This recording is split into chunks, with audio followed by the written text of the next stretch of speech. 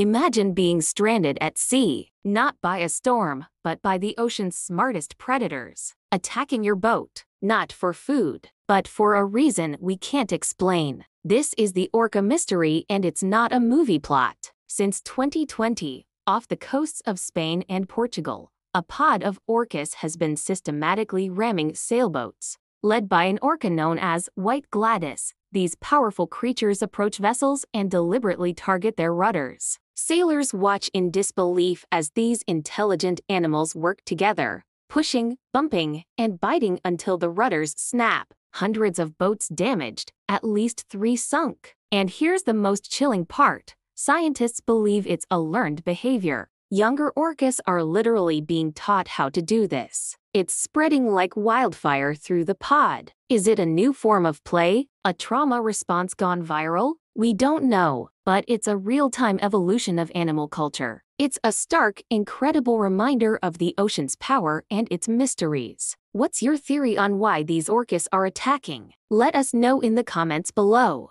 And if you're as fascinated by these true stories as we are, hit that like button and subscribe for more.